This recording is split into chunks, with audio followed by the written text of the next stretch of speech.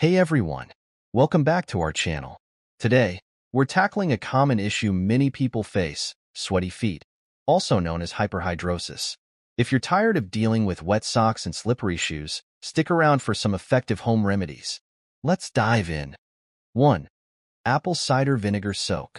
First up, we have the apple cider vinegar soak. Apple cider vinegar helps to balance the pH level of your skin, reducing sweat production.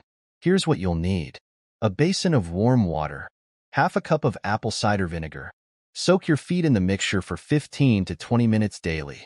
This simple routine can make a big difference. 2. Baking soda and cornstarch powder. Let's talk about a DIY foot powder.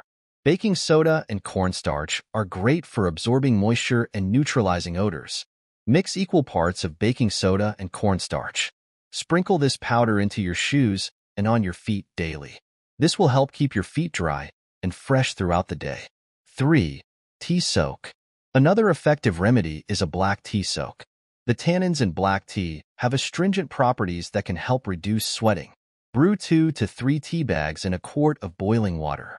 Let it cool, then soak your feet for 20 to 30 minutes. Do this daily for the best results. 4. Epsom salt bath. Epsom salt is also excellent for controlling sweat and odor.